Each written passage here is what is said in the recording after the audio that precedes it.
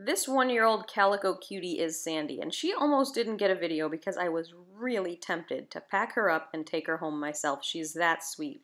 This video is the first time I met her, and at first when I opened her little cage, she was a little shy, she was in the corner, and about 8 seconds later, this was happening.